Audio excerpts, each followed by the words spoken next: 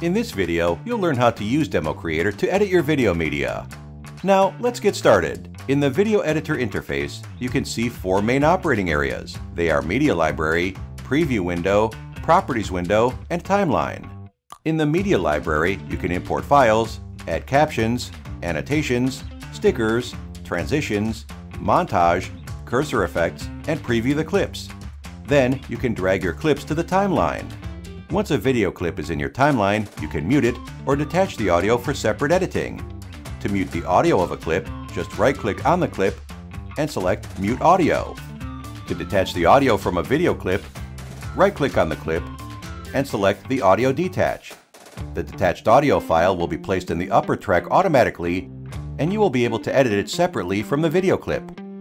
Also, you can cut, copy, split, or delete the file as you want. Of course, mute audio, freeze frame, and add marker is supported too. Then let's look up. This has some functional icon arranged here. In addition to the basic backward, forward, play, stop buttons, and the volume adjustment, you can also record a voiceover or take a snapshot. Use Voiceover to record yourself talking. This is a great way to give viewers more information. Just click the voiceover icon in the toolbar.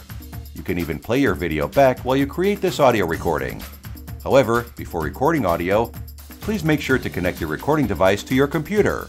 And then you can click the snapshot icon to take a still image of a video frame, which is pretty useful for YouTube cover image making. In the preview window, drag the white dot to adjust the scale of the clip. Also, you can do it at the Properties window, such as transform, compositing, and speed. You can set it up with ease.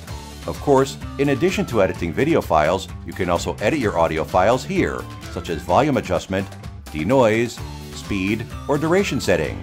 In fact, it's all basic video editing, but you have the flexibility to use these features to create an attractive video.